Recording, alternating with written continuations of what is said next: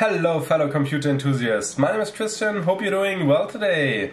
Welcome to a new episode of Self-Hosted Services of the Week, the show on YouTube where I show you a cool piece of software and how to self-host it on your server in your home lab. In this week we will talk about the dashboard software Dashy, which is really great and provides a whole dashboard to all my services and to overview and monitor all my systems in my home lab.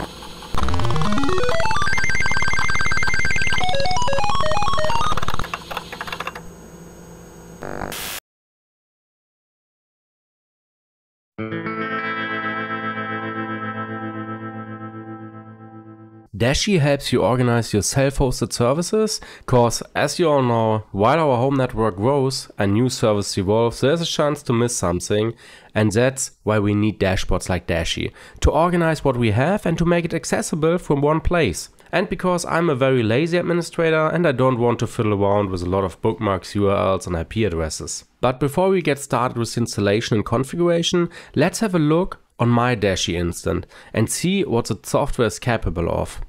So what you see here is my HomeLab starting page, which contains links to most of the services in my home network. If you don't like the theme I have selected, don't worry, there's a lot of themes to choose from. But Dashy is not just a collection of links, it comes with a lot of powerful features, which we will discuss later, like the status indicator for services and a lot of cool widgets, alongside multi-page support and authentication.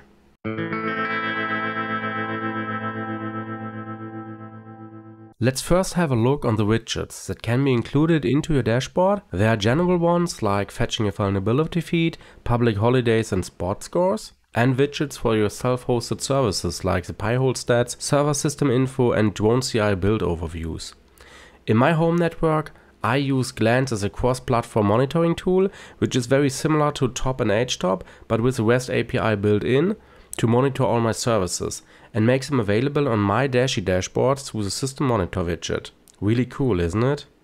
One important notice at this point: if you want to use Glaze and add stats from other systems to your dashboard, keep in mind that CORS requests are only allowed from HTTPS to HTTPS locations, and that you need to use a built-in CORS proxy by setting use proxy true to your widgets. Otherwise you will get errors. As you can see, my dashboard is SSL enabled with a valid Let's Encrypt certificate, therefore I had to add a reverse proxy on every system that is using Glance. In my case this is Traffic, and you can find the configuration for my Traffic instance in my GitHub repository, so just follow the link in the video description.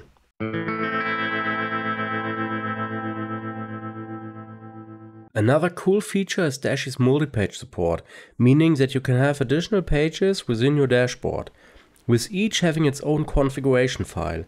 These config files can either be stored locally or hosted separately, which is really cool. That is what I have used to create the system monitoring subpages for Malphalax, Gargatulot and Marabas. And yes, all my servers are named by Warhammer 40k demons. Let me know how you name your servers. I'm really looking forward to get to know that. Write it down in the comment section of this video, and you will also find a link to GitHub where you find all the Dashy configuration files that I use on my server.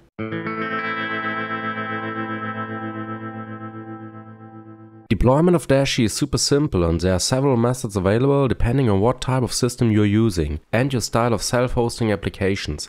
You can either deploy it on cloud services with a one-click installer via Docker or Docker Compose as I do it in my home network, or build it from source and run the executable like in the good old days. Dashy works well on Raspberry Pi, so it does in my setup on a Raspberry Pi 4, but it was also tested on a Raspberry Pi 3 and it runs like a charm on these small systems. Please find my Docker Compose configuration with Traffic as a reverse proxy to enable SSL certificates for Dashy via Let's Encrypt, also on GitHub. Links down in the video description.